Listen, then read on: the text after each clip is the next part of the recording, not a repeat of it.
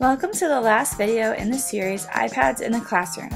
This video is going to be about the highest level of Bloom's taxonomy, creating.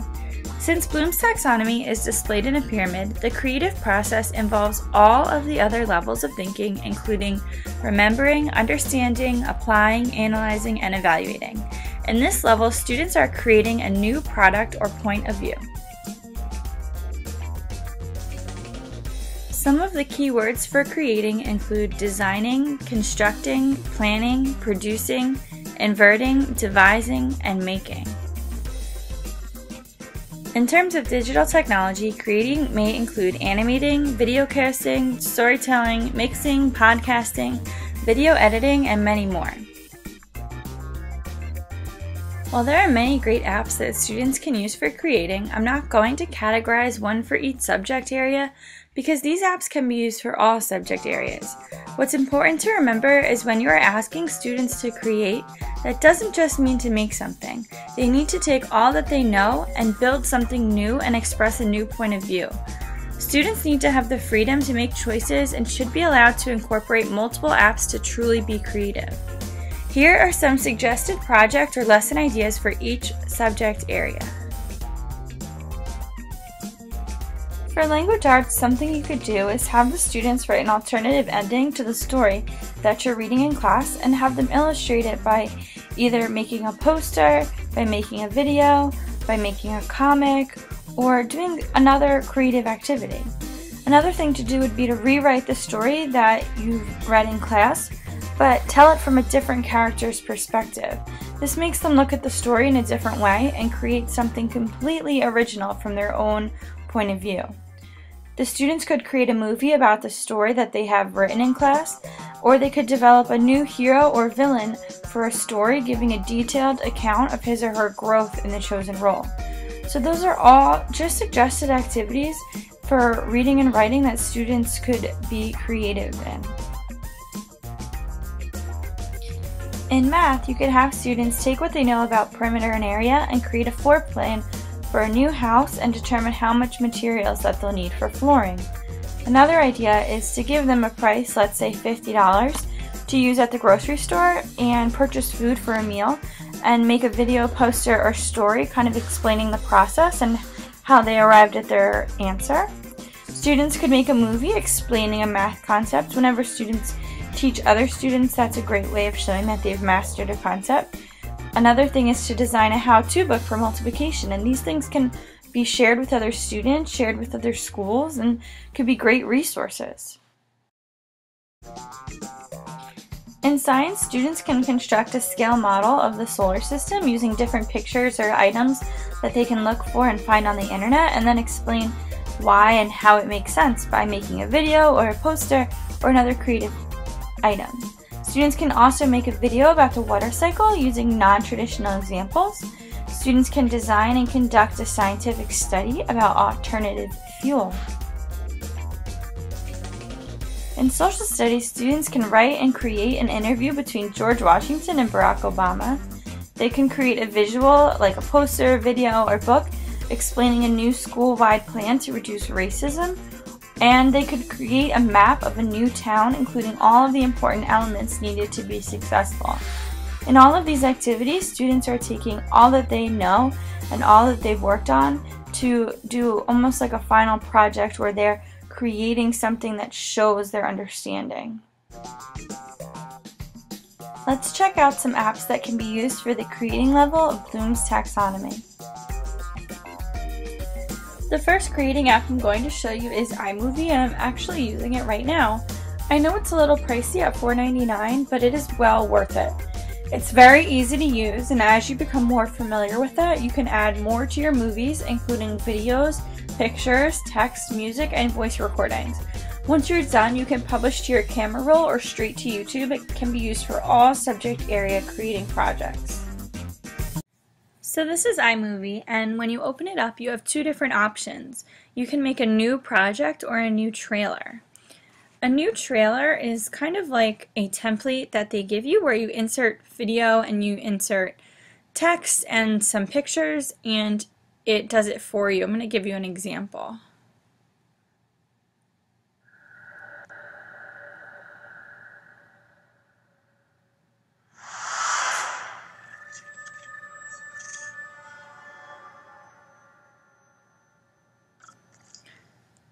So if I go to create it, it's going to give me the storyboard where it basically tells me to insert certain things. This definitely has the wow factor, and students will be really impressed that they were able to do this, and other people will be too. If you want to go original, you can do a new project, and this is an example of something I started, and I inserted a picture from the internet and some sound. I can play it. Welcome to my 3rd grade classroom. We're going to be learning a lot this year. Can't wait for you to get here. And then if I wanted to maybe add another picture, I go straight to my camera roll and I can insert a new photo, and I can move it from one place to the next. And I can record more sound and add video, and overall it's just a really easy tool to work with once you get more familiar with it. The next creating app is called Comic Life, and this app is also $4.99, but also well worth it. There is an option to use pre-made templates or a fresh comic poster, and students can add text and photos. I think comics are different from your typical project, and students are very receptive to making them. This is Comic Life, and when you open up the app, it brings you to comics that you have already done or already started working on, and the option to create a new one. So if I go to create comic, I can choose a blank comic, or I can scroll through a bunch of different templates, which some students need sometimes, that vision to see, where to start from, and other students want a blank start. So if I choose this one, you have the option of changing the text, so you can type things out. So I can say, welcome to 3rd grade. And then you can go through and you can kind of edit the text, change it to different settings. You can add different photos from your camera roll. You can change the different style of the photo. And you can also add text.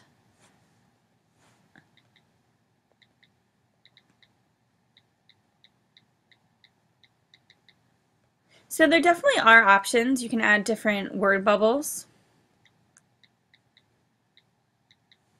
And you can change the text, make it bigger.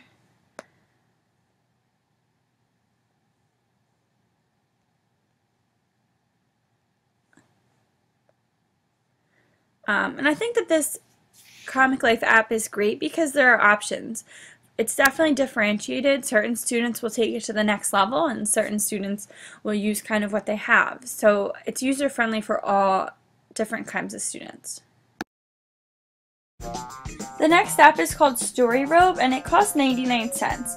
It is a very simple presentation video maker.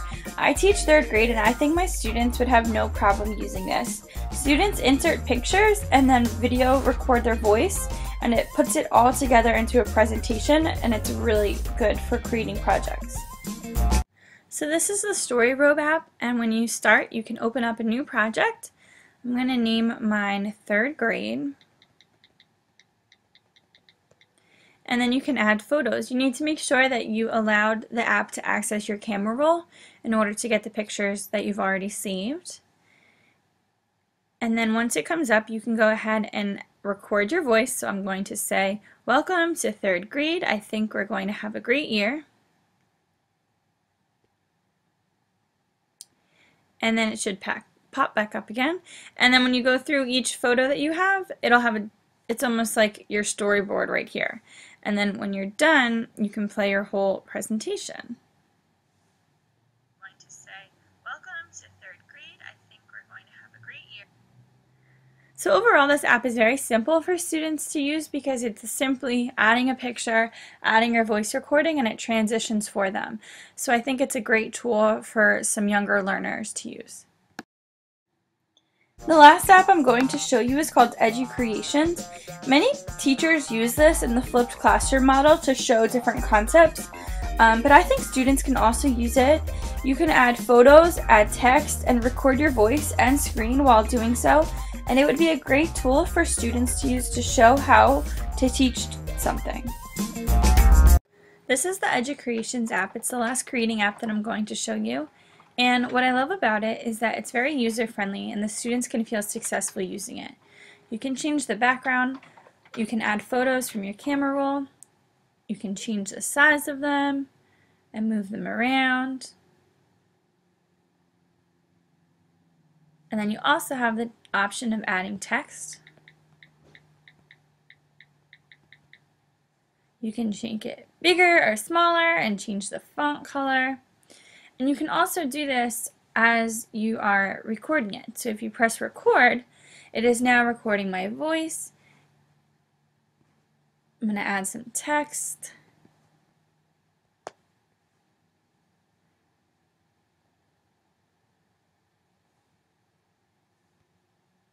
And it kind of records everything that I do. I can draw on the page, so if you were teaching a math problem, students would be able to show someone how to do something. There's also multiple pages. And then this can be published and saved to EduCreations. It can be saved to the camera roll, and it also can be put on YouTube. So this ends the video series, iPads in the Classroom. I want to wish you good luck in trying to incorporate these into your lessons, and you will totally see results as you use them with your students and with yourself.